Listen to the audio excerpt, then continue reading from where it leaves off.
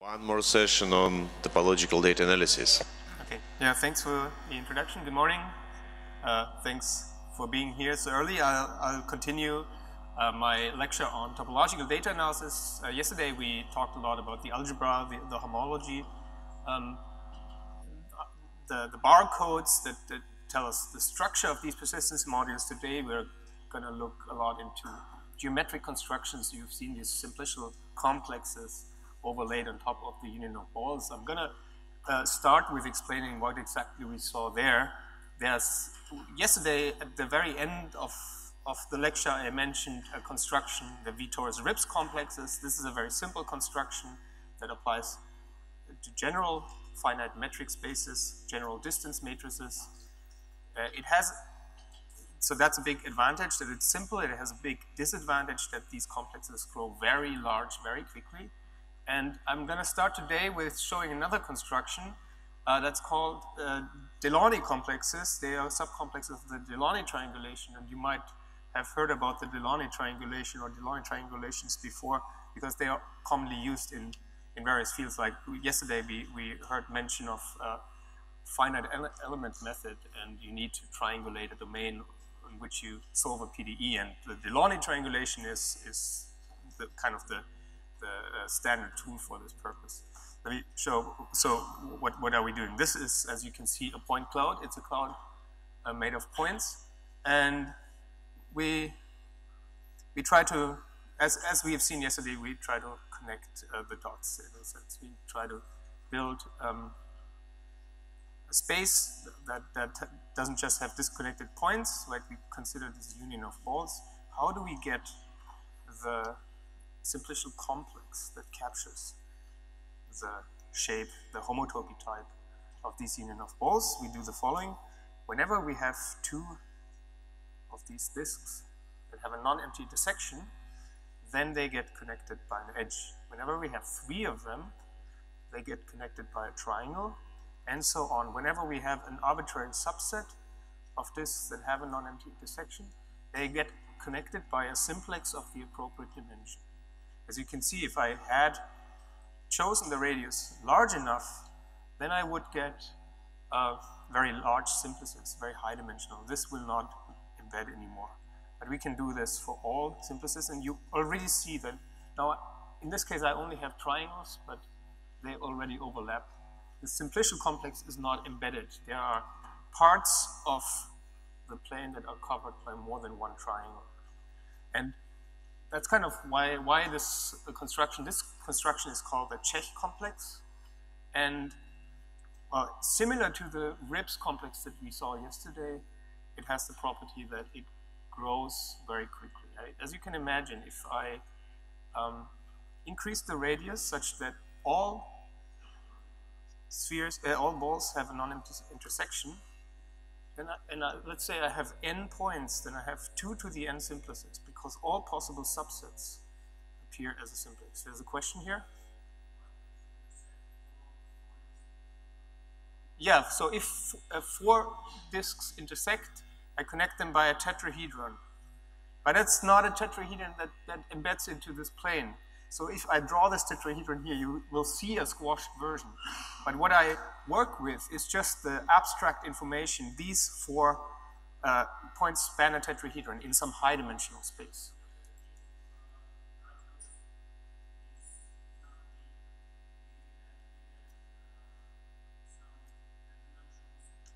Exactly. So if the radius is too large, let's say we have n points, we get an n minus 1 dimensional simplex, because 2 points give a 1 dimensional simplex. It's always, the dimension is 1 less than the number of vertices.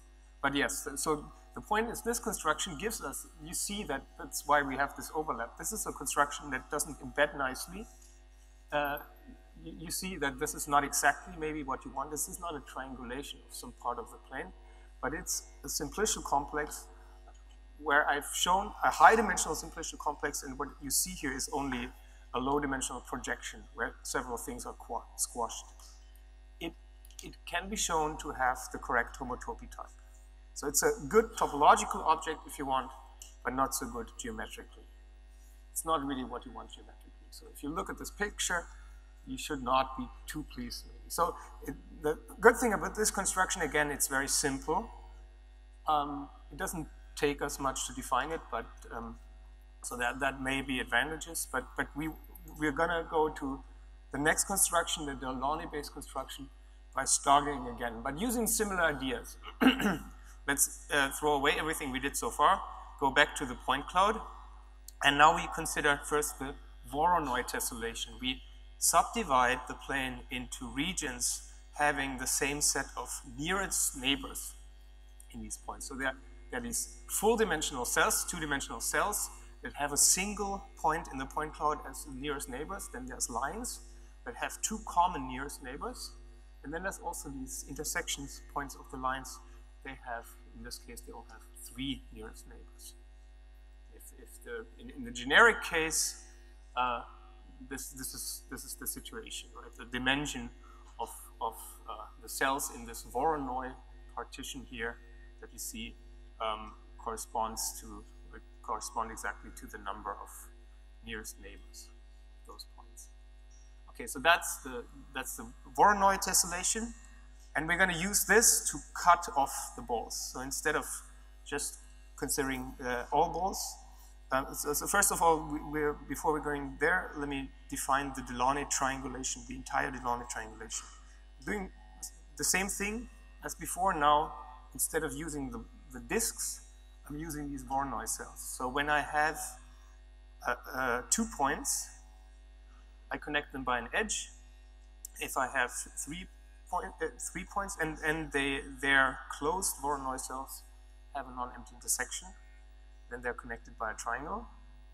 And I'm doing this for all Voronoi cells, and it gives me a triangulation of the convex hull of this point set. And that's the Delaunay triangulation. And again, because in the generic situation, generically, the point clouds give a Voronoi diagram where the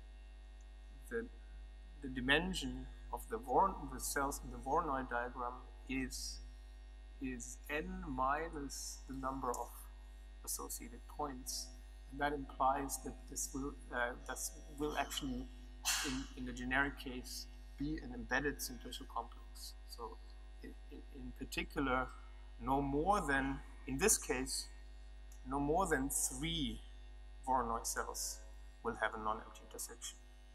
You can easily imagine in the non-generic case that could happen. You can just place 4 points on the corners of a square, and then the Voronoi cells would be quadrants in the plane, and you would have 4, and they would all have an intersection, common intersection at the origin of the plane, where all the 4 quadrants meet. But that's a non-generic situation. You perturb the points on the corners of the square slightly, and this degeneracy goes away, and you're actually left with a triangulation. And in practice, you can't just argue in practice. This is a case that happens with measure 0, because on the computer there's no measure 0, and these degeneracies appear all the time. But what is done to resolve the issue is you pretend that there was a generic situation. You imagine to perturb the points, and then you decide, you triangulate based on that simulated perturbation. Okay, so this is, yeah? The cells, so each of the 2-dimensional cells is simply the set of points in the plane. So to each point there's a cell associated, and it's a set of points in the plane, and have this point in the point cloud as the nearest neighbor. It's closer to this point than to any other point in the point cloud. Yeah? So it's a nearest neighbor partition. And now, of course, if you have 2 adjacent domains, there's a line segment or a half line, and those are points that have exactly the 2 points in the point cloud as common nearest, the both nearest. Right? Being nearest is not unique in some cases, right? And then if you have the triple intersection points, they're just isolated points here. They actually have 3 nearest neighbors. And my statement about genericity is you never go higher than 3 in this case. Or in general, this is all illustrated here in the plane. This works in arbitrary dimension. And then the 3 here is replaced by dimension plus 1. So, but the point is then, corresponding to those intersection points, there are simplices, and the dimension plus 1 corresponds to the number of vertices. So that's an n plus 1 vertex simplex and n-dimensional simplex. And that means, so that translates into the fact that you get a triangulation where the simplices are not of too high dimension. And with a bit of extra work, you can show that this actually partitions the convex hull. Yeah.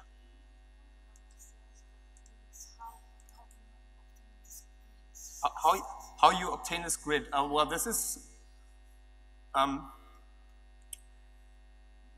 there's an incremental construction. So how you actually compute this? You actually do the computation based on the object in front, on the Delaunay triangulation. And in a nutshell, the algorithm inserts points one after another and then updates the triangulation. It's a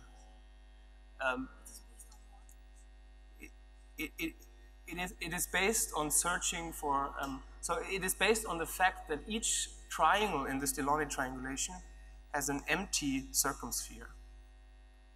We'll get to that in a moment. I mean, so for now you don't have to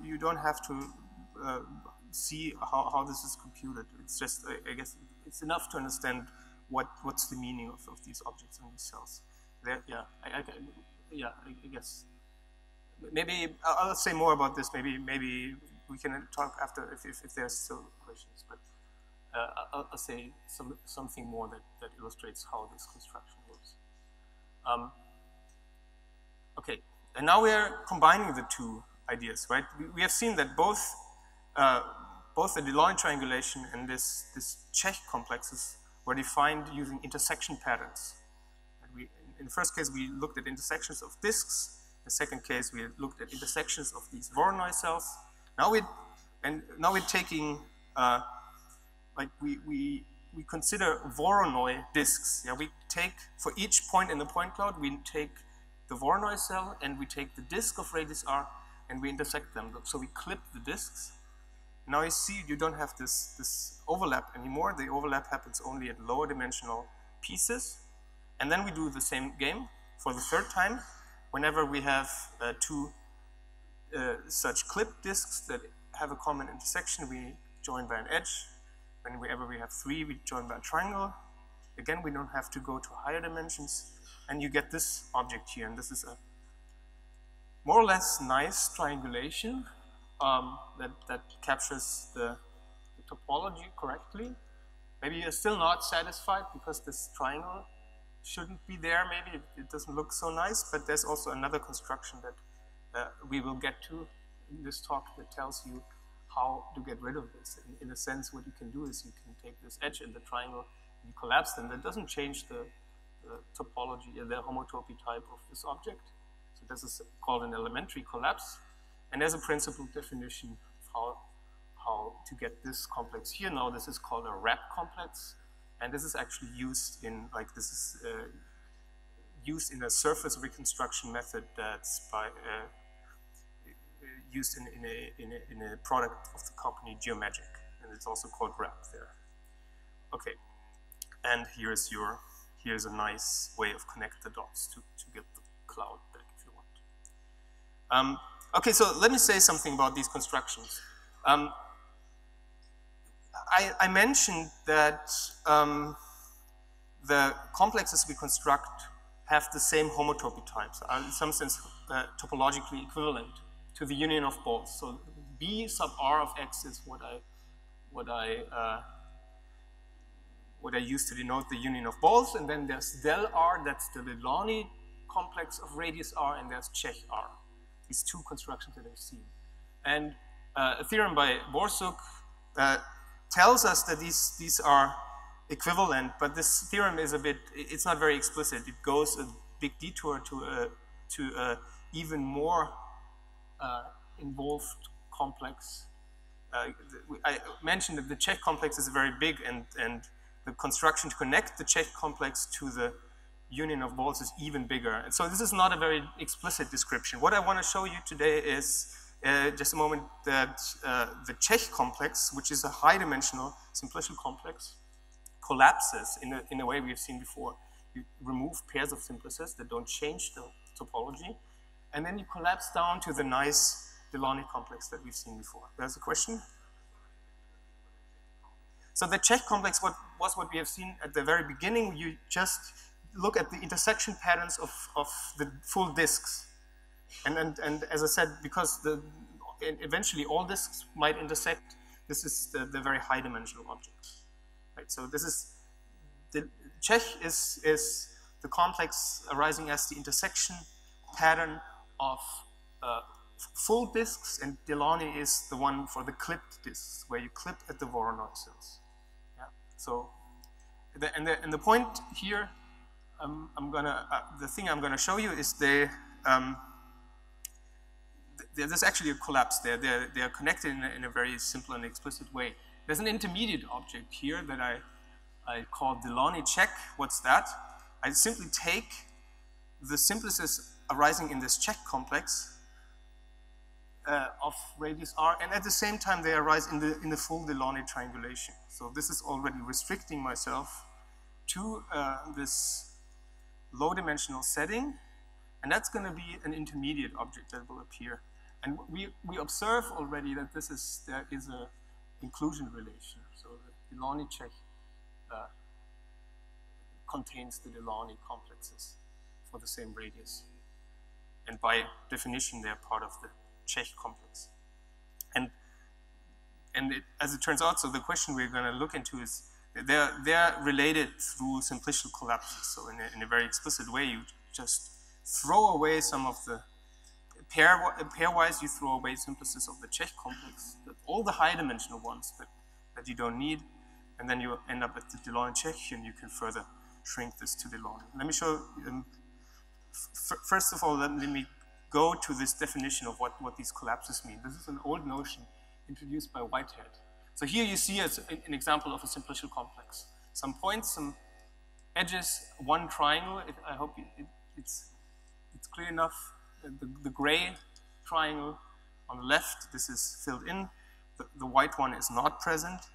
So this is something like a circle with a flag, topologically. Yeah? It has a single hole. And what I want to show is, well, I want to collapse away this triangle. Usually, we visually denote this by an arrow. Collapses always come in pairs. There's pairs of simplices, a simplex of dimension k and k plus 1. Here an edge and a triangle. And the arrow goes from the lower dimensional one to the high dimensional one. And you can imagine, you can pull in the direction of this arrow. This is a continuous deformation. It gets you here, and then removes these two simplices. So we collapse to a subcomplex, and we say we remove a free face. That's a simplex that has only a single higher dimensional face attached to it. So the edge has only the triangle as a proper coface. And this doesn't change the homotopy type in the homology. And so this is an elementary step, and now you can build together bigger constructions from these building blocks, and that's what we call a collapse.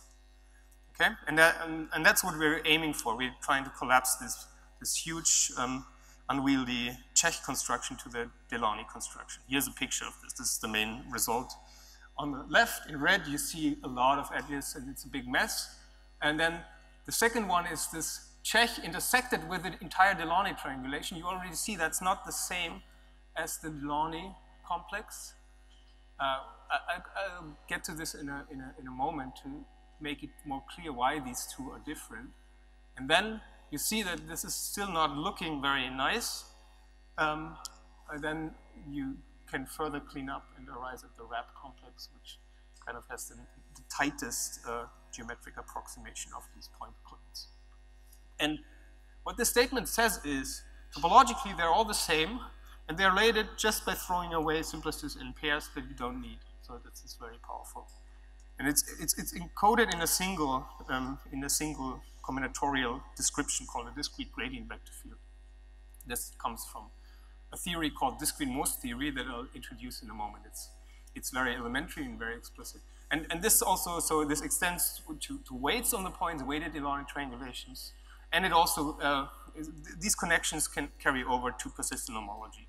So we have connections between the corresponding persistence modules. And we can, these are very explicit, meaning we can use this in software. We can code the connection. So we can describe something on the level of Čech complexes because that's easy to describe.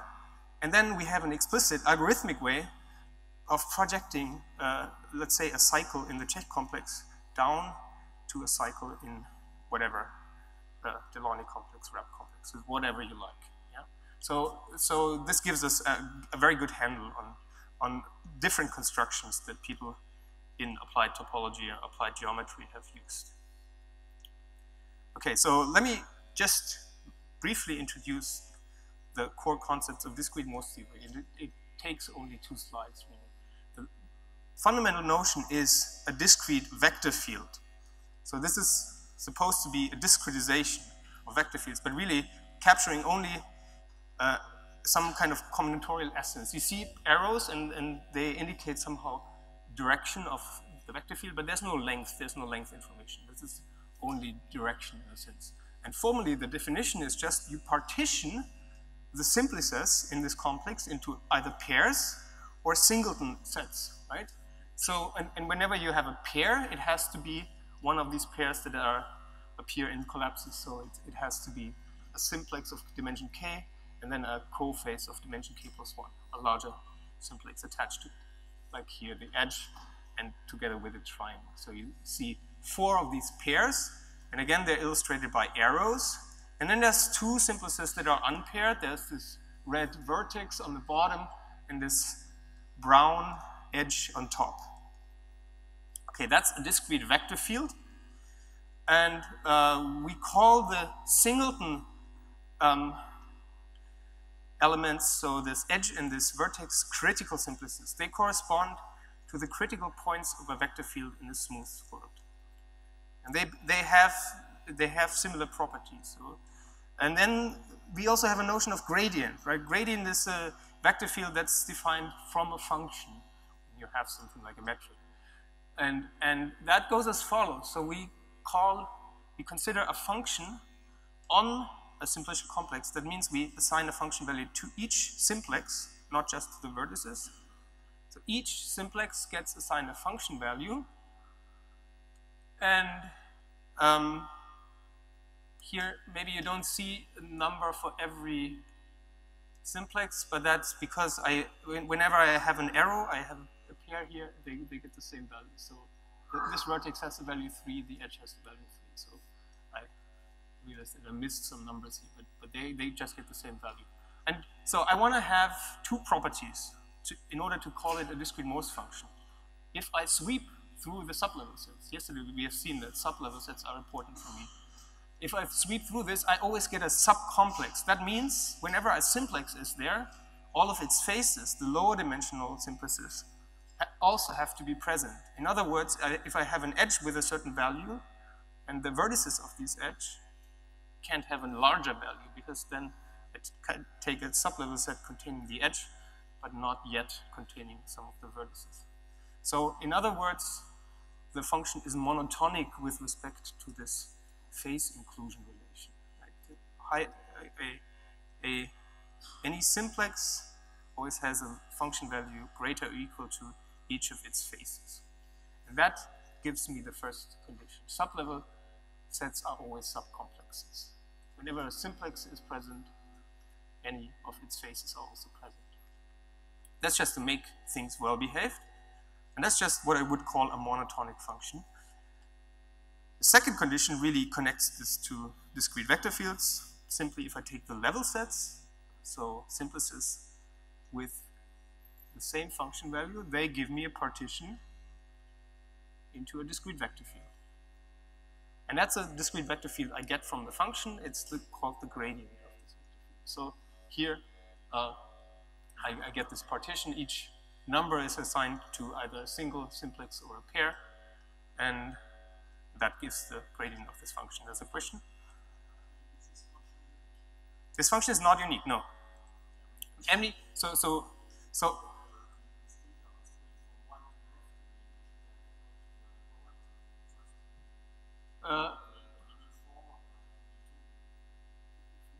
Yeah, so there is, right, so your observation is there are many very different, I mean, this is kind of a stretch calling this a gradient, because it's already not unique.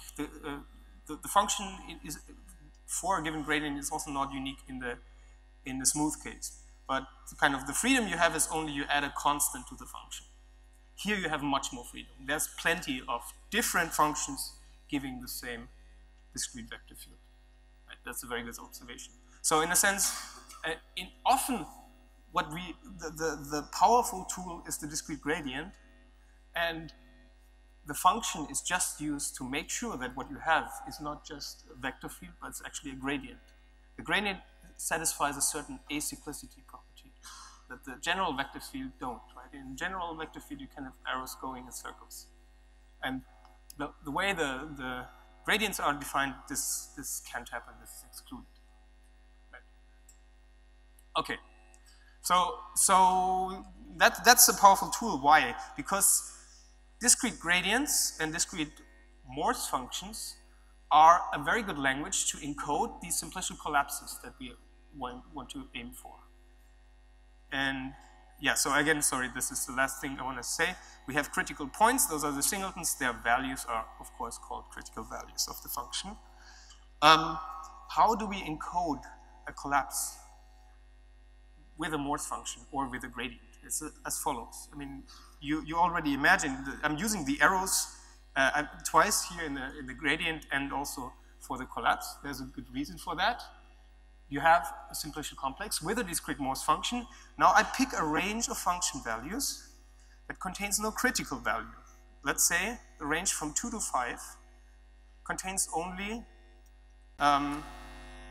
pairs of the function. So let's say the lower bound is excluded. The range from 2 to 5, excluding 2, contains no critical value, and you can convince yourself that the statement of this theorem makes sense if I take the sub-level set at level 5 and I remove everything above 2, and then removing this is just a collection of collapses. You just have to make sure that you do this in the correct order. It's not hard to do this. So that's a statement that expresses a collapse using the function, right? And I can give you a variant of that notion. But here, for what that means, like in topological terms, I can carry out all these collapses, and I can bend the remaining cells. Well, everything that's critical here is not removed in a collapse. But I mean, that's a consequence. If I take the edge corresponding to 6 and I bend it, and everything that was paired is collapsed, I end up with something. Now, this is not a simplicial complex anymore, something more general. It's called a CW complex, a cell complex. But you see, this is obtained from the simplicial complex by just contracting all the pairs, and you remain with something that's actually a circle here.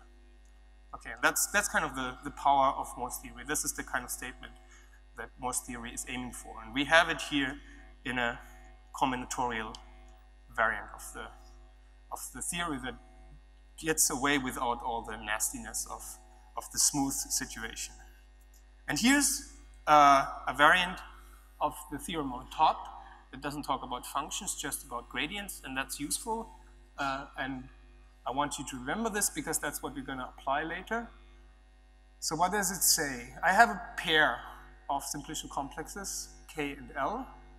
K is going to be the sublevel set at level 5, and L is going to be the sublevel set at level 2 to make the connection to what happens above.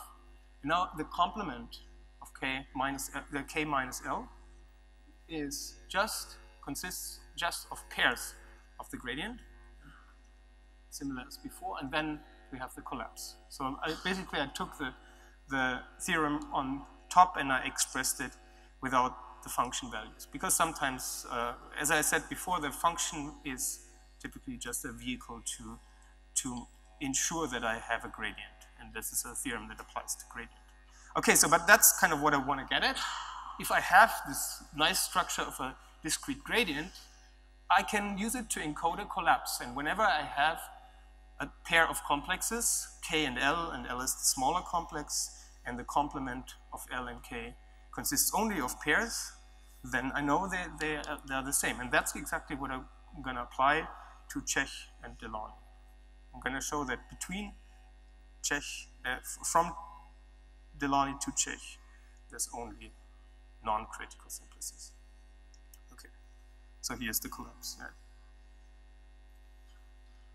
Okay, so what are the functions? Here I'm defining discrete Morse functions. What are the functions associated to Čech complexes? What are the functions associated to Delaunay complexes? It's very simple. All these constructions are very elementary Euclidean geometry constructions. That's nice about this. So we assume, again, a finite point set in general position. So in the generic situation, we don't have these degeneracies I mentioned before. Yeah, 5 points here. And the simplicial complexes I consider are the combinatorial type, abstract simplicial complexes. So a simplex of the point set X is simply a non-empty subset of X. These are basically the points that span the simplex. But I have to work with this because, as I said, these complexes will be high dimensional. And I'm working in dimension D, let's say, but I have n points, and this will not necessarily embed into D dimensions, or in this case, 2 dimensions. So here's my simplex, an edge, right, illustrated by the edge. And I consider 2 functions, and I call them radius functions because the functions are the radius of certain spheres. The first one that defines the Čech complex is the radius of the smallest enclosing sphere. This is the smallest sphere that encloses both points in the simplex Q. Q consists of these 2 points. And this will be defining the Čech complexes. Then there's a second function for the Delaunay that is the radius of the smallest empty circumsphere. Empty means empty of the points in my point cloud. So it's the smallest sphere that contains the points Q on the sphere and no other points of the point cloud in its interior. And as you can see, because I have to avoid the other points, the sphere is slightly bigger. The Delaunay sphere is slightly bigger than the Čech sphere. There's another point pushing the sphere outwards. And in some cases, so for certain subsets Q, I don't have an empty circumsphere. I only have it really for the simplices that appear in the Delaunay triangulation. Yeah, so the Čech function is defined for all possible subsets of the point, and this one has a restricted domain of definition. And these are the functions that define give me an alternative way of defining Čech and Delaunay complexes as sublevel sets of this function. I mean, the Čech function is simply, or can be shown, maybe it's not immediate, but you can show that the definition I gave at the beginning of the talk is equivalent to this one. So the Čech complex of radius R consists simply of all simplices that have a smallest enclosing radius of at most R. And I can then restrict this just to the simplices in the Delaunay complex. That gives me this intermediate Delaunay-Čech complex. And I can consider the Delaunay complex as the sublevel set of the Delaunay function. So the simplices with a smallest empty circumsphere of radius at most R. And as you can see here, we have seen before that the Čech and the Delaunay spheres might have different radii. The Delaunay sphere has to have a radius at least the one of the Čech sphere. And that's why the Delaunay complex might be smaller than the Čech complex. Because if I choose a certain threshold, the Čech simplices might be below the threshold, but the Delaunay function value might be above the threshold. So this is why you see two different complexes here. This is a common misunderstanding, I think, to assume that these complexes are the same, but here you see a very clear reason why they're different. Because these two spheres associated by the Czech and the Delaunay function might have different radii. Okay, so now we took these constructions of Czech and Delaunay complexes and reinvented them using something that fits with Morse theory. We expressed them as sublevel sets of a function. That fits well with our general theme, considering sublevel sets. Now, there's a problem, right? We want to apply discrete Morse theory, but it's not hard to see that these functions are not discrete Morse functions in the sense of Foreman's definition, because things don't just appear in pairs, they appear in larger groups. Here's a simple example showing this.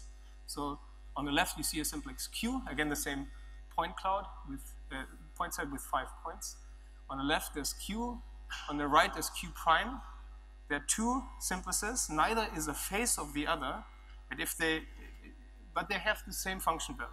So that means the level sets of this function is not just given by pairs of simplices where one is a phase of the other. The groups, the clusters of simplices with the same function value can be larger. But fortunately, there's a way to generalize a little bit to save the day. We call this generalized discrete Morse theory. So the two authors that considered this slight variation of the definition. Now, instead of just looking at singletons and pairs, we allow a more general class of partition. Again, we want to partition the simplices into groups in a structured way. What we consider now is what we call intervals in the phase poset. And an interval is given, like as for real numbers, an interval is given by specifying a lower bound and an upper bound, L and U. And then I consider everything that's in between. But now this is with respect to the phase relation, the partial order given by the phase relation. So the interval spanned by L and U is simply the collection of all simplices Q that have L as a phase and that are a phase of U, have U as a cophase. And I use the same visual language to describe this. I'm drawing an arrow from the lower bound to the upper bound. And you realize that the previous case, singletons and pairs, in the Morse case, are just a special case. But now I allow larger intervals. And you might notice the intervals appearing in this sense in simplicial complexes. They always come in powers of 2. So now here I have a green interval consisting of 4 simplices, a vertex, 2 edges, and a triangle. It will always be a power of 2. Okay, and that's also okay.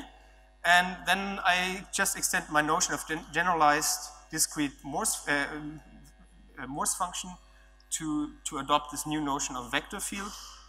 And I need a way back, right? Because now I just invent a new notion, but the point is I can simply carry over the results from Morse theory to this generalized setting because I can simply refine these intervals into pairs.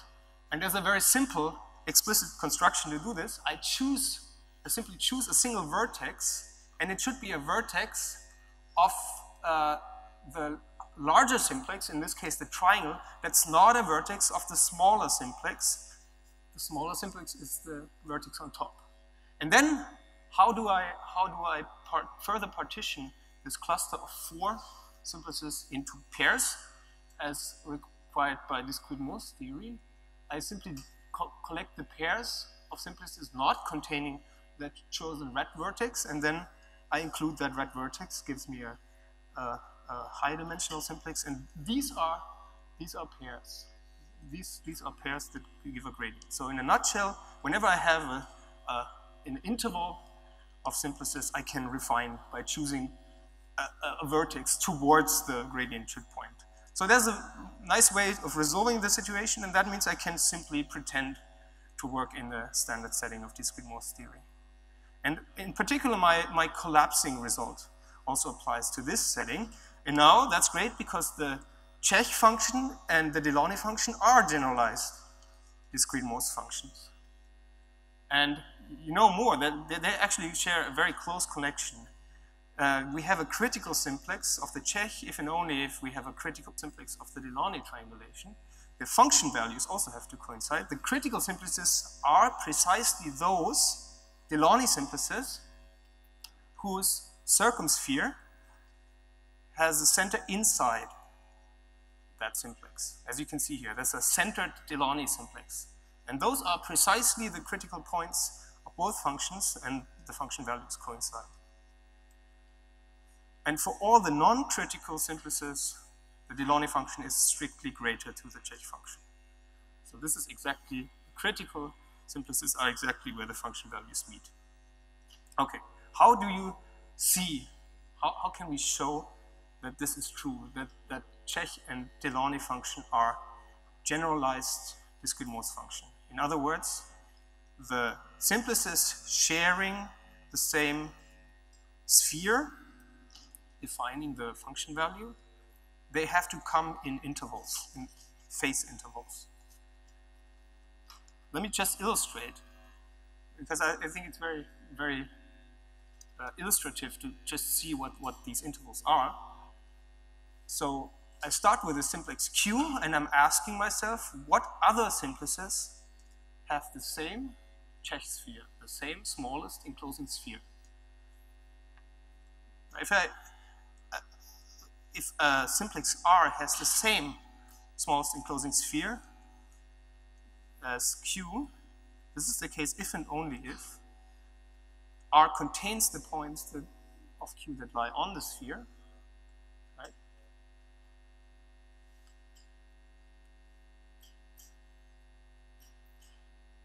Because if I dropped any of the points that lie on the sphere, I could use a smaller sphere.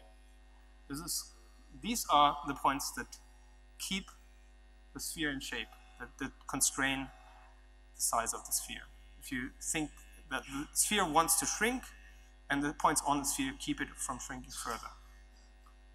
That's some kind of clear geometric intuition. Why any point that has this yellow sphere as the smallest circumsphere, as smallest enclosing sphere, has to contain all of the points lying on the sphere. On the other hand, if R is a simplex with that smallest enclosing sphere, it has to be, clearly it has to be, vertices of R have to be contained in a set of points that are enclosed by that sphere. Asking for any other point outside to be enclosed wouldn't necessarily have to enlarge the sphere. So this is how you can see that these must be the lower and upper bounds, a kind of hand-waving way, but this is how you maybe get to the observation that there's actually intervals defining the simplices having a given smallest enclosing sphere. And there's something, so you can also write it in interval notation. R is contained in this interval. With lower bound, the points on the sphere, upper bound, the points enclosed by that sphere. Right. Okay, and there's a similar picture for Delaunay. I need to introduce some language to explain what happens in the Delaunay case. So let's say we consider the smallest circumsphere of a simplex, and that simplex is precisely, the vertices of that simplex are precisely the points on that sphere. And I can write the center of that sphere S as an affine combination of the points on the sphere. So here's the center, and now I use two colors. If I write the center as an affine combination of these 3 points, the yellow point will get a negative coefficient in the affine combination, and the green points will get a positive coefficient. And geometrically, you can see this by the fact that the center is opposite to the yellow point with respect to the remaining points. Whereas all the other points are on the same side of the hyperplane spanned by the remaining points. On the same side, like for example, this vertex is on the same side of the remaining points as the center. And that's why the ones that are on the same side are called front. They see the simplex from the front, if you want. And this one is on the back, right? Seen from the center. So this is where this front and back rotation comes from. So there's one yellow simplex hidden in the back, but the other ones, the green ones, are in front. And I can use this language to talk about what simplices have the same smallest empty circumsphere, the same Delaunay sphere. Let's play the game again. So here, by the way, here's an example. This is the centered simplex again, and here everything is in front, because all the coefficients in this affine combination expressing the center, all the coefficients are positive. Okay, and the Delaunay phase intervals are described as follows. Again, I want to look at a specific simplex Q, and I want to ask myself, what are the other simplices that have the same smallest empty circumsphere as this one?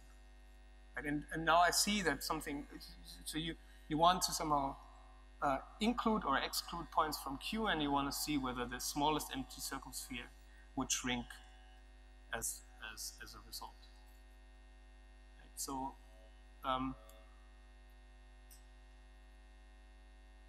every simplex R with that smallest empty circumsphere has to contain the vertices in the front. Because if you imagine you remove one of these two vertices, the green vertices, you could get a smaller empty circumsphere. You could shrink it. These 2 points are the points that push the sphere outward and keep it from shrinking. But you can remove the third point, the one that's on the back, because that point will still, even if it's not required to be on the sphere, it will still give a constraint, because the sphere still needs to remain empty of all the points in my point set. So whether or not I ask this point in the back to be included in the sphere, it will carry a constraint. And that's why this point is not in the lower bound. I can remove this point. The upper bound is given because I'm asking for a circumsphere. Circumsphere means a sphere containing all the points of R. And so the upper bound is the points that, all the points that lie on the sphere. I can't ask for any more points. That would have to change the sphere. So this is how the interval is described in the Delaunay case.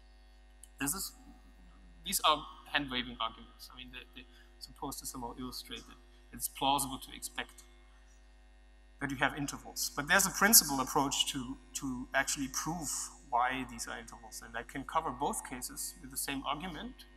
And it's an argument that you might like, because if you work in machine learning, you have to work a lot with optimization. And it's actually an argument from nonlinear optimization. And to go there, we are going to generalize into something called the selective Delaunay complexes that captures both Čech and Delaunay. Both are defined using smallest spheres satisfying a certain constraint. We're minimizing the radius. We have a set of points that should be inside the sphere. We have a set of points that should be outside the sphere. Always weak inequalities, the points can also lie on the sphere.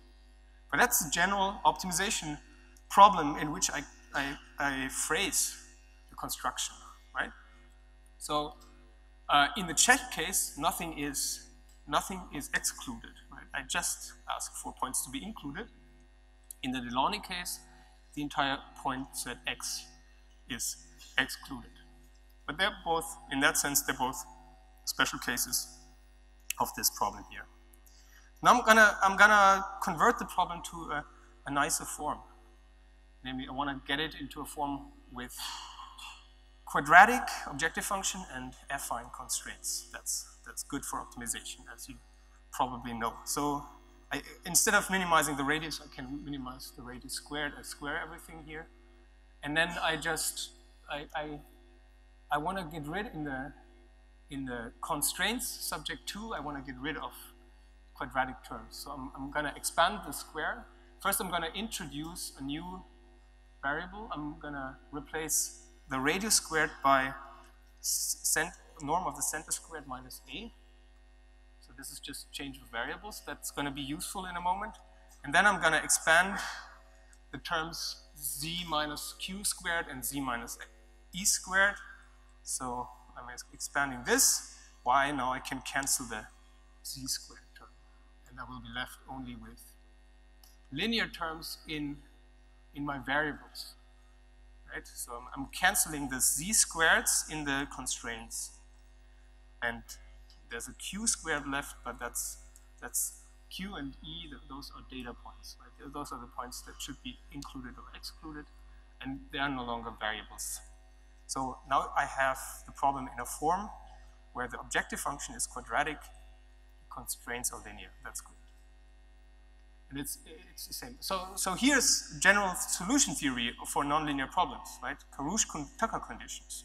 If I have a minimization problem and I have constraints, like inequality and equality constraints, the function is convex, so quadratic function is convex, and my constraint functions are affine, then there's a condition, if and only if condition for a point to be optimal, right? An assignment of variables to be optimal. I have these stationarity conditions, I have complementary slackness, and I have dual feasibility. And I can simply take this. This is something probably most of you know. If you don't, I'll just make this explicit, right? Because we have an optimization problem of this form. We're minimizing with respect to inequality and equality constraints. And in my special case, it takes this form, which is rather geometric. So a sphere S that encloses a set of points Q and excludes another set E.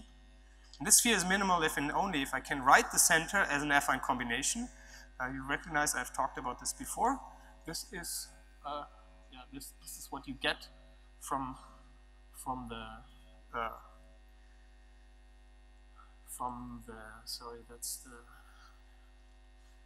this is what you get from stationarity, basically.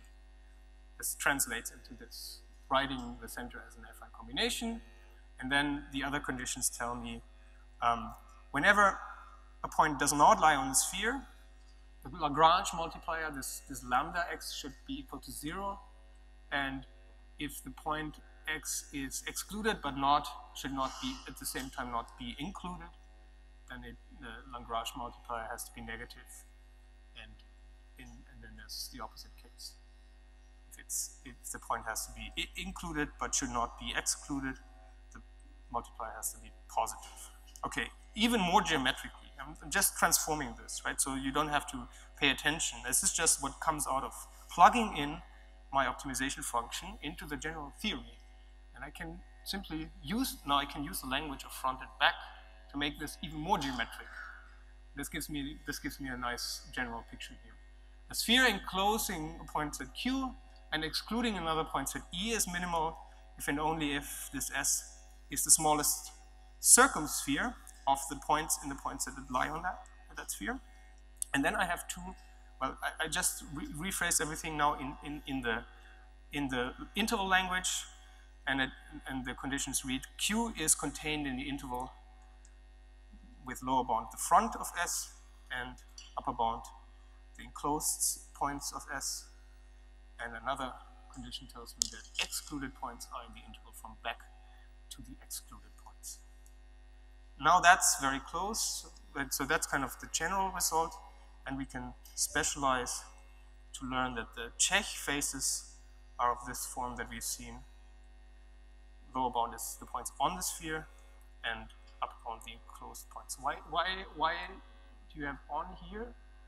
So this is because for the Czech intervals, we know that the back of the sphere is a subset of the excluded points, but the excluded points, we didn't exclude any points. So E is an empty set, meaning the back of the sphere is empty, meaning the front is everything. So this is why the statement in the proposition that Q is contained in this interval from front to enclosed points, well, we know in this case the front consists of all points on the sphere. In other words, for the Czech spheres, no point lies in the back. And similarly, we also get the result for the Delaunay faces. They're of the form: the lower bound is the front, and the upper bound are the points on the sphere. Again, this is a bit changed from the statement in the proposition, but that's again because in the Delaunay case, we're working with empty spheres. So the points that lie on the sphere are already all the points that are enclosed by the sphere. There's no point in the interior.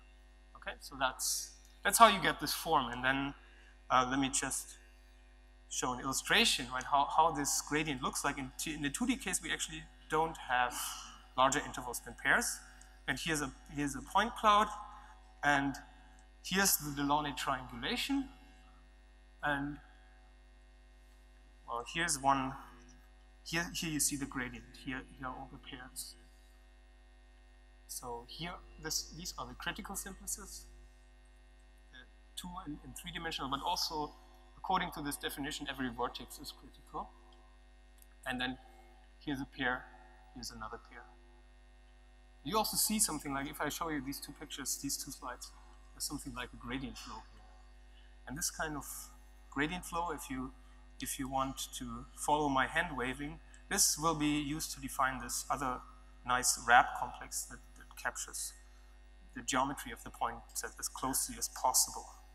So here you see the entire collection into critical and non-critical simplices. Anyway, we're going a step further and define the wrap complexes. As I mentioned, this has been used for surface reconstruction, so this is why it's called wrap. We're wrapping a piece of tin foil around the bunny. This is what you would get with the Delaunay complex. This is also called alpha shapes. And you see why this is, well, topologically it's okay, but geometrically it's not very pleasing. The bunny has a collar. And so there's some geometric artifacts that you want to get rid of. And the wrap complex will give you this result, which looks much nicer. So this is a very nice and clean geometric reconstruction. This is just, what's that? Famous bunny. Yeah, the famous bunny, exactly. And that's now a simplicial complex that's homotopy equivalent to all the wild things we've seen before. And how do you get this? We consider this Delaunay gradient that we've seen before, and we define the wrap complex as follows. For a radius r, we start with all simplices, all critical simplices below that radius, and then we try to construct the smallest complex. We try to add all the faces. But at the same time, whenever we add a face, we want to add the entire, all of his friends in the Delaunay gradient. So we only add intervals in the Delaunay gradient, not single faces. Let me show what I mean by this. So we start with the critical simplices. Here's a critical simplex, let's say below my threshold, and I add its faces. And for each of the faces, I also add the other simplices that lie in the same interval. So now this continues, and you see what the effect of this is that you basically flow downwards along the gradient, and you extend the critical simplex to a larger cell. And you flow and flow until you until you stabilize. And you do this for every critical simplex below the threshold, and this gives you the wrap complex. And now by construction, you included You build a complex out of pairs, in this case, out of intervals in the Delaunay gradient, and you included all the critical simplices. That means the complement also consists only of pairs, and so immediately you have that this collapses, that the Delaunay complex collapses onto this web complex. Because this is by the collapsing theorem, we have the Delaunay complex, we have the smaller wrap complex, and its complement consists only of pairs in the Delaunay gradient, and hence we have this complex. And you can see here explicitly, you can see the collapse from the outside. There's these gray arrows, the gray pairs remaining, and this shows you how to collapse from the Delaunay to the wrap complex. Okay. Okay, so that's all I wanted to say about Czech and Delaunay. And, are there any questions about this before I continue with the other construction, RIPS construction?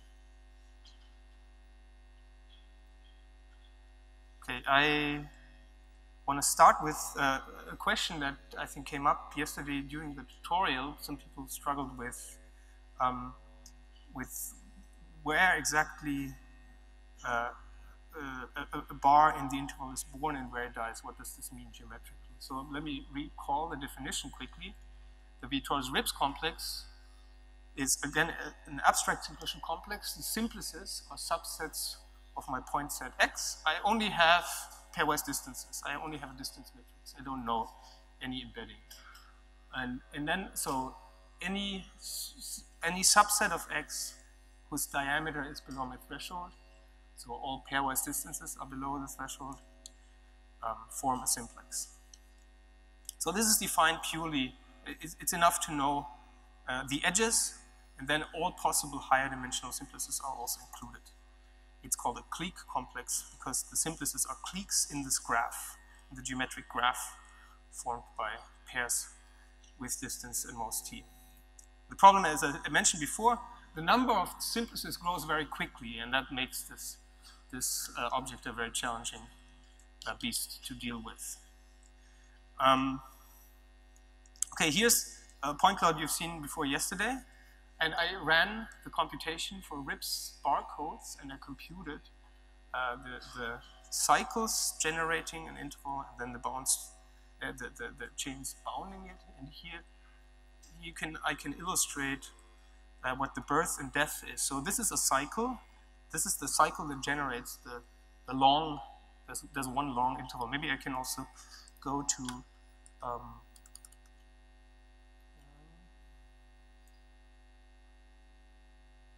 this is the computation done in RIPSA. And you see there's a bit of noise here in dimension 1. There's a long interval here. That corresponds to this cycle that you see here. That generates a hole that's filled in only later. By the way, so there was also this question about homology H0, homology in degree 0, in dimension 0, in dimension 1. And somehow usually I'm showing only up starting from 1 because that's interesting, but also in dimension 0 there's something very interesting. This persistent homology of dimension 0, homology in dimension 0 basically talks about connected components. Right? So anything, any linear combination of points is a cycle, and a boundary is connecting to a boundary. Let's say you have a chain of edges with 2 endpoints. The boundary consists of 2 points, and then that means that the components of these 2 points are merged. So what that means, this persistence barcode in dimension 0 is basically showing information that you see in the dendrogram. This is capturing the what you get from single linkage clustering. And the way to compute this is to compute the minimum spanning tree using Kruskals algorithm.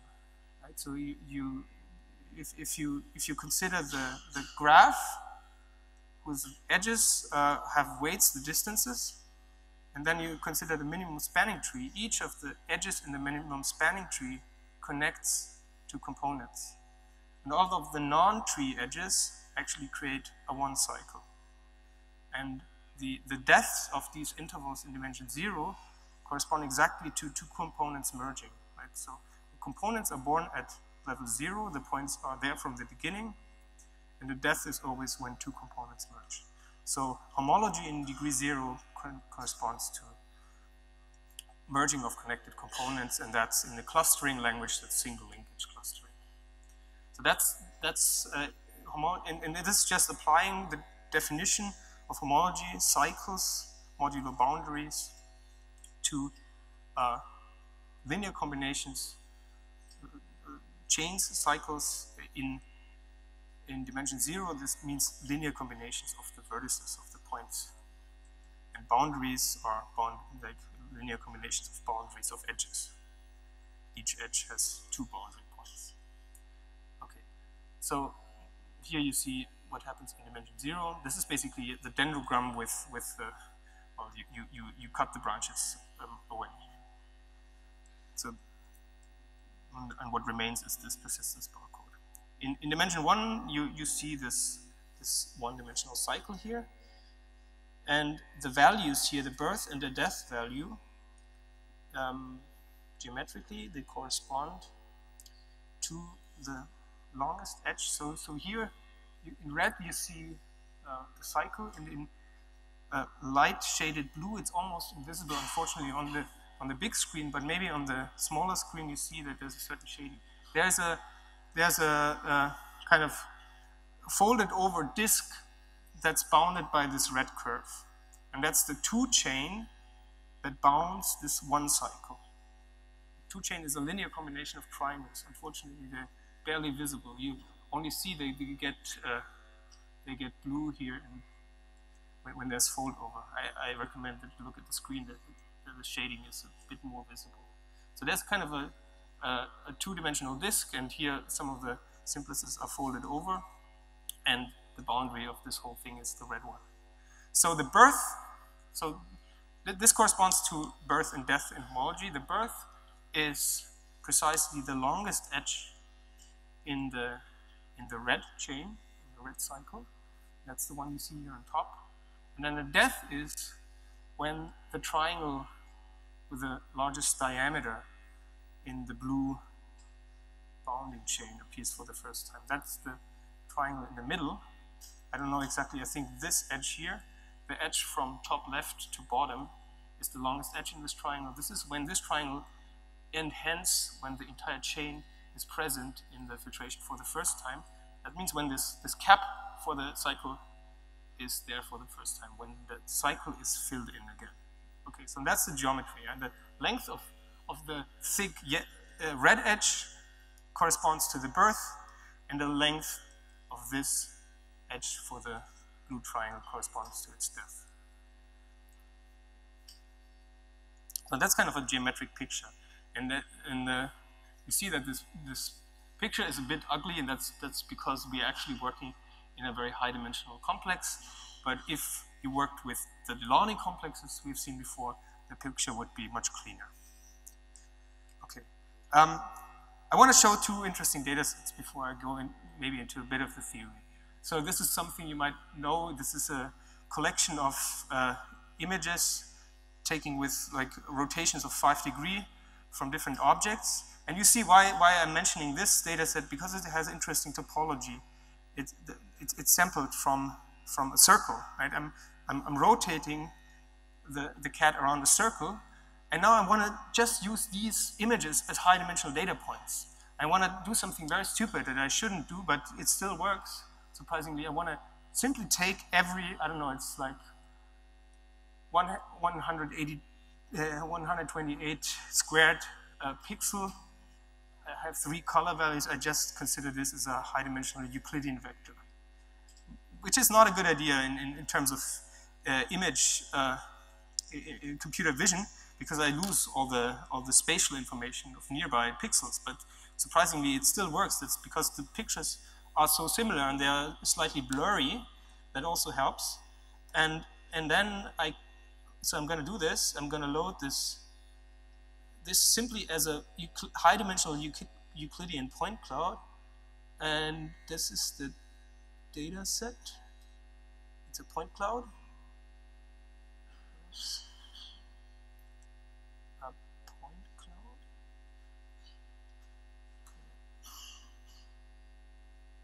This is not working. Okay, let me just check. Oh yeah, okay, it is working. And what you see here, it works surprisingly well. I get this long interval in dimension 1, and that corresponds to the circle. And then there's only a few artifacts. So that's nice. And that's kind of showing that in some cases, I mean, even though I did something very stupid, I should use a better way to compare images in general. But in this case, it worked good enough so I could actually recover the circle underlying this data set. Yes? It's a circle representing the movement, right? Because the way these images are taken, this is parameterized over a full 360-degree rotation. Yeah, exactly. And that's the circle I recover. Maybe what's also interesting is to look at, again, H0, right? The connected components. Let's just visualize that. Why is this taking so long? Yeah. So this shows you what's the largest distance between two cats before the circle is closed, and it's happening right here before then actually the cycle appears. So this is the point where my complexes get connected for the first time, and then the next edge actually creates a cycle. Okay, right here at 5,400 it gets connected, and here at distance 6,000 the cycle is drawn for the first time. Another nice data set. Now I have to be a bit more clever. I want to prove that the Earth is not a disk. And why? I mean, I want to prove it using pictures that show the Earth as a disk. Yeah. So I mean, if you show this picture to someone who doesn't believe you, then they would say, yeah, you see, it's a disk. I mean, now I moved the center of this projection to Munich because in Munich we believe that Munich is the center of the world. And now the idea is I take many pictures of the Earth. I take enough that I should have overlap. I should have, for each picture, I should have another picture that's similar enough. Then I try to compute in the best possible way pairwise distances. And I want to feed this into persistent homology. I want to construct Ribbs complexes from the pairwise distances. And each image of the Earth here corresponds to a certain point on the sphere. And I have distances between, I have the geodesic distances on the sphere. And I just try to estimate my distances from the images in the best possible way, and compare them to the actual geodesic distances. And just using onboard methods from Mathematica that allow me to take two images and align them, as you can see here. Yeah. I have two images that are centered in not so different places. It won't work if the points are too far apart, but I only need things to meet up at small scales to apply my inference theorem, right? And to use stability of persistence diagrams, maybe. Because the point is I can try to align the images, and from how much I have to shift one image to align it to the other, I can get an estimate, geometric estimate of the angle between the 2 points centered at the globes, right? I estimate this angle, and since I know the ground truth, I can compare my estimate to the correct value, and I can actually compute with Mathematica that for small values this works very, very precisely. So I know, because I have a proof about stability, I know that I will get a correct result. And then I can just go to RIPSA and do the computation. I think it's open here. So this is, what is this? Let's see. I only go to, yeah, so these are the true distances. I only want to go up to a certain distance because I know the method will eventually fail if I can't get the images to match. So I'm only looking at small distances. This is the correct barcode, right? From my sample of points on the sphere, You see this looks very irregular. That's because I try to sample in a way that minimizes, that maximizes optimizes the distribution of the points on the sphere. So I didn't just sample randomly, but I tried to minimize the sampling error. And now let me load the other file with the estimated distances. And I want to also go just up to distance 0.5. And I want to compute homology up to dimension 2. And you see this looks very similar. And also here, this is what I want to get at. This is the appearance of the fundamental class, the orientation class of the sphere. This is my my indication that the Earth has to actually form a sphere. This wouldn't be there otherwise. And you see here what's actually the stability theorem proves us, and we see indication of that. The barcodes are reasonably similar. In particular, what's striking that the point at which the two-dimensional class appears seems to be almost the same. There's very little difference. You know, if you see it moving, it moves, but only very slightly. Okay. So this is a nice illustration of what kind of things you can do with topological data analysis. I mean, I think people sometimes oversell TDA as the solution to everything. That's clearly not the case. It solves problems that are topological or geometric in nature. I mean, but many problems have some topological component, right? If you, in computer vision, for example, you often deal with orientations, and like the space of orientations of a camera is SO3 cross R3. That's a manifold that has complicated topology, right? It's interesting topology. The SO3 part is a projective plane. And in many scenarios, you have to be aware of that, and you have to work around the fact that you're not working in a space with trivial topology. And that's where you might want to consider methods from topological data analysis. Okay, so that's 2 example computations. Let me say a few words about the software I'm using here. I have maybe 15 minutes. So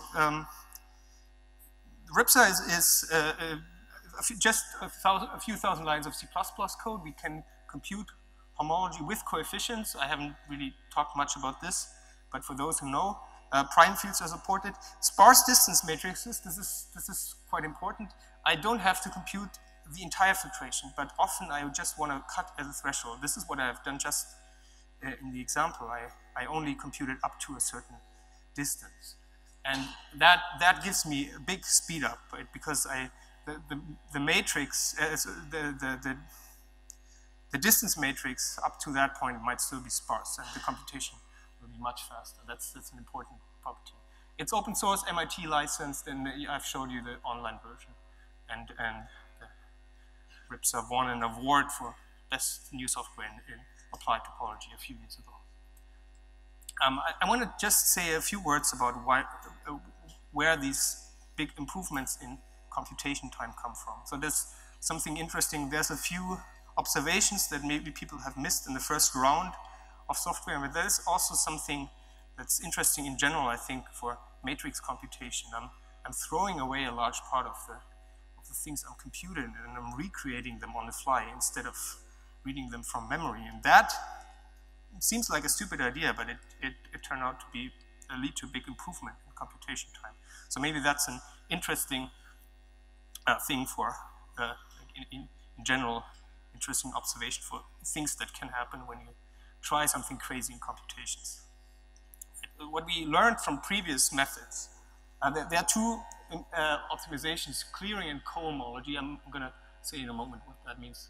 And they lead to big speedups, but only if you use both of them in conjunction.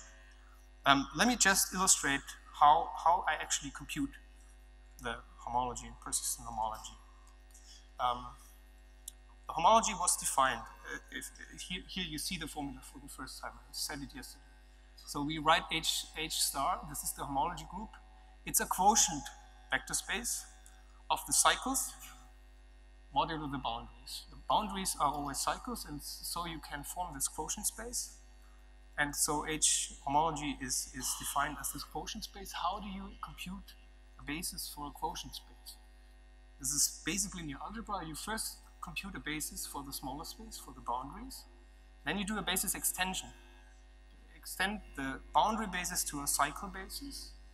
And everything you added to the boundaries, all the non-boundary cycles that you added, they form basis cycles for homology. So this is just a very simple general statement about bases, basis extensions, and quotients of vector spaces. And that's what we're doing. That's how you compute homology, really, when you work over fields, or when you work in linear algebra. Interestingly, persistent homology is no more complicated. Basically, you do the same thing. Now you compute a filtered basis for the boundaries. That means you have a basis for the entire complex, and whenever you restrict to an earlier complex in the filtration, you just take a subset of the basis, and that also works. So that's a filtration-compatible basis. You extend that to a basis for the cycles of the final complex, and now it turns out that all these cycles are the generators for, so each cycle that you see here is a generator for some interval in the barcode, as we've seen before. So as in my previous example, there was this cycle that's eventually capped by, it gets a cap and gets filled in, and I take these here as basis cycles for the boundaries and for the cycles. So here's some notation. By the way, the first time this kind of computation of persistent homology in explicit form in basis cycles and boundaries, capping these cycles, was done in the 90s by Sergei Barannikov, who's also here in Skoltech, and that was before topological data analysis was really popularized. It happened in the context of smooth Morse theory, but Morse theory and persistent homology are closely related, as we have mentioned yesterday. Okay, so I'm gonna show you the algorithm on an example showing the matrix and the filtration on top, and the chains corresponding to columns in the matrix. Before that, I'm gonna introduce some notation. D is going to be the matrix encoding the boundary map. The boundary is a linear map, and I encode it by saying what's the boundary of every simplex.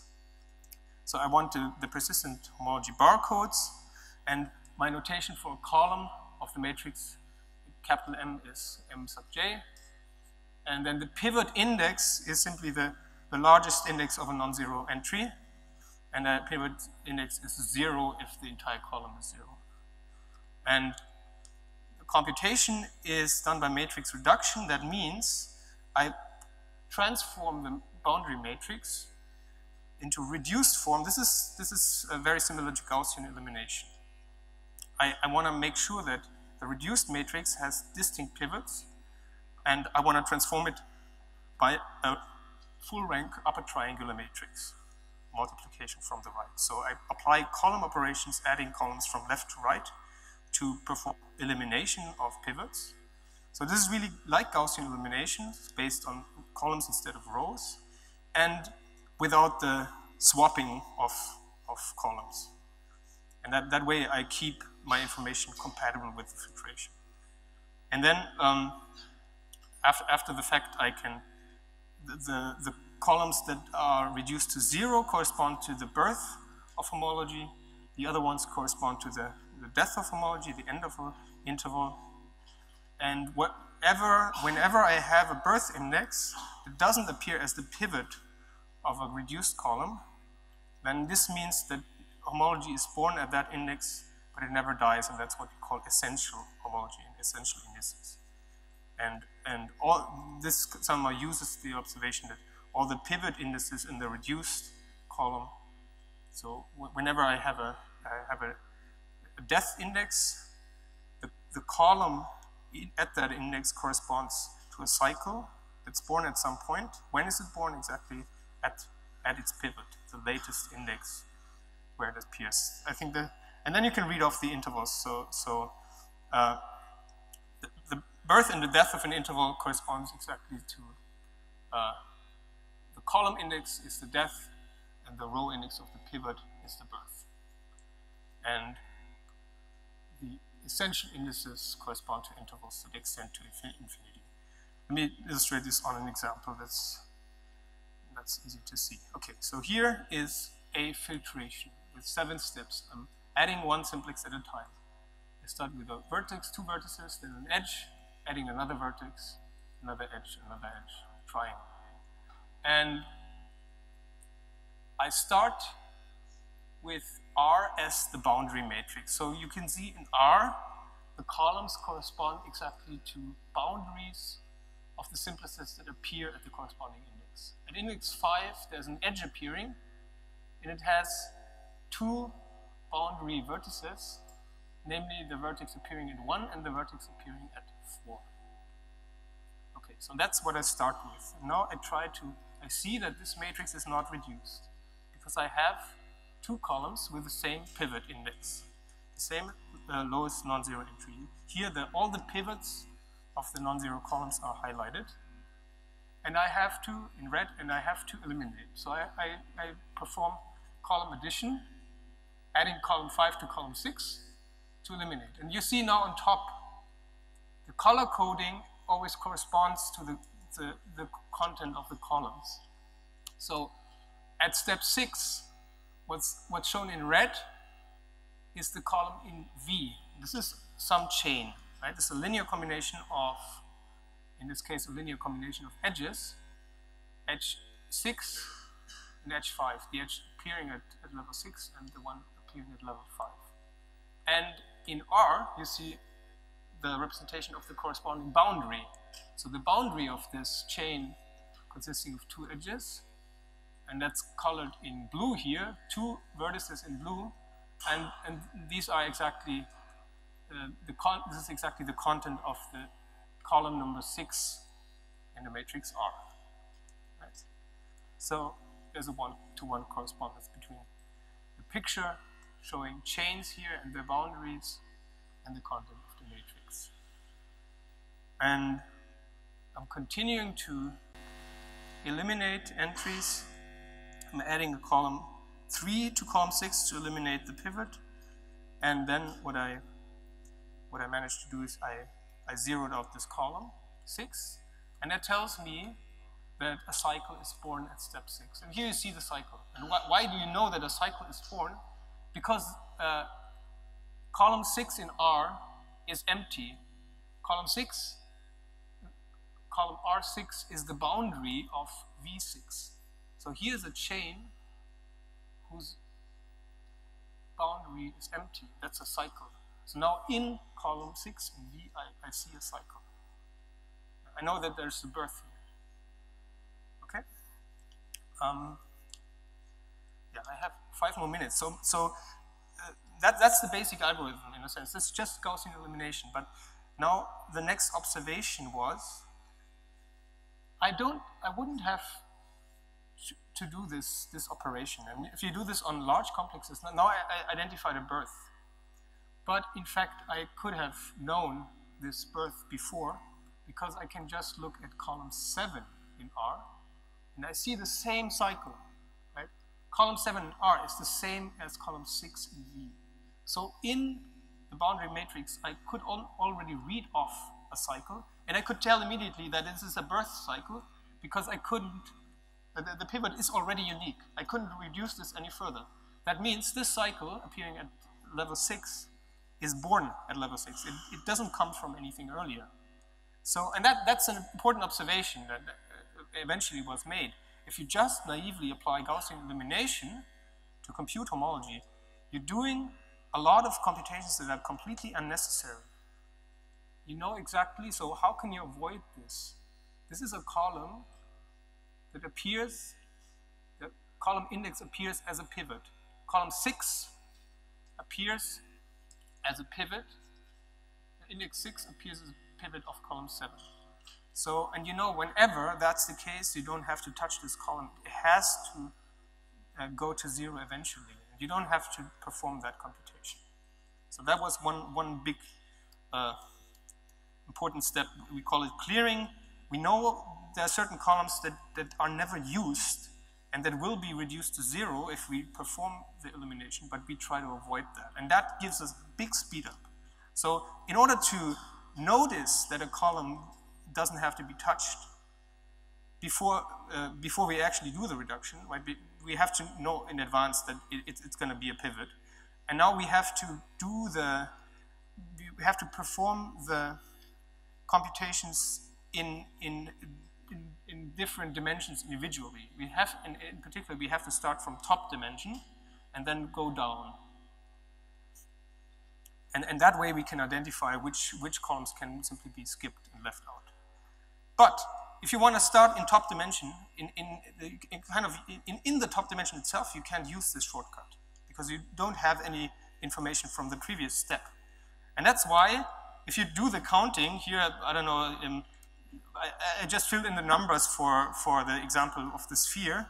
You save a little bit, right? You save in this example we have 50 million columns, and we save 1.1 million columns. But we still have to do the hard work in top dimension for 53 million, right? 53 out of 56. So we saved only a small percentage. That's because we needed to go from high to low dimension. And now the next insight was, we can perform the same on the transposed matrix. This essentially means we're working in cohomology instead of homology. We get the same information if we do the operations on the transposed matrix, but now we can start from dimension 0 and we're going up in dimension. And then all of a sudden, well, in dimension 0 we can do something special anyway. We can use, as I said, we can use Kruskal's algorithm. This is very fast, and then we are already started. We have some information for the next step. We know which columns we don't have to touch. And then all of a sudden, the speed up that we get here is substantial, right?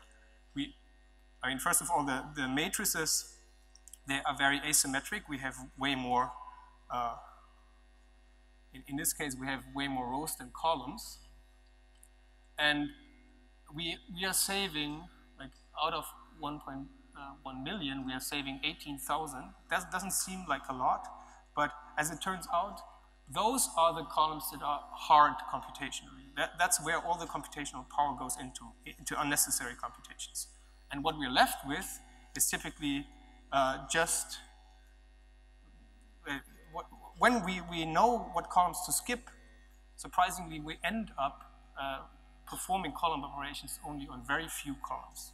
So then the entire computation, all of a sudden, after we rearrange things appropriately, the entire remaining Gaussian elimination method doesn't have to do much work anymore. We almost have no column additions to perform, and that's where we get a big speed up, basically. Maybe I can stop at this point. There's a few more things I could say. Well, maybe let me just add this one thing. But because we're observing that we have to perform so few column additions, so most of the columns in this matrix that we consider are reduced from the beginning. And then the last idea I want to mention is we're not even storing the matrix that we're working with in its entirety. The boundary matrix, the input matrix, is something that can be given computationally. The columns can be computed on the fly. And we're transforming this to another matrix, but whenever we finalize a column, all we remember is its pivot, and we throw away the rest. Because we can, and what we also remember is the transformation matrix, transforming the initial matrix to this reduced matrix. But this matrix is much smaller, and as I said, because we perform almost no operations, it's almost diagonal, with very few off-diagonal entries. So somehow we're saying, okay, it's so unlikely that I will ever reuse one of the columns in my reduced matrix that whenever I have to, I will recreate it from the coefficient matrix, which is much smaller. And that gave another big speed up in the computation time. Yeah, so I guess that's a good point to stop. Here's a just an interesting Google Analytics map showing where people use the live version of Ripster. So at the time I took this picture was 770 different locations. So it seems that a lot of people are trying to play with it. And here are a few references for papers discussing the topics I mentioned. Thank you.